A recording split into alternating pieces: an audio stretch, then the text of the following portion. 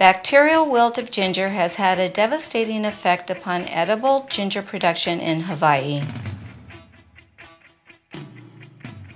Total ginger crop production has dropped significantly between 2005 and 2009.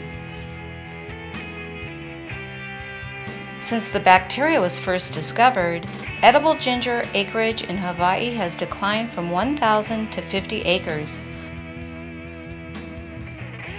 The disease spreads and progresses rapidly within ginger fields through draining rainwater and in wet soil that adheres to tools, boots, or vehicle tires. Once the pathogen infests a soil, it remains there for many years, forcing ginger farmers to continually relocate their farms because replanting in an infested field is simply not feasible.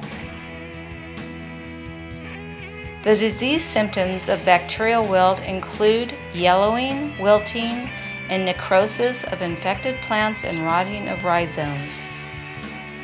Ginger plants, when infected at a young age, often die well before they produce any marketable yields. A farmer cannot successfully collect seed for the next crop from an infested field, as the pieces of the seed rhizomes can carry large populations of the bacterium within.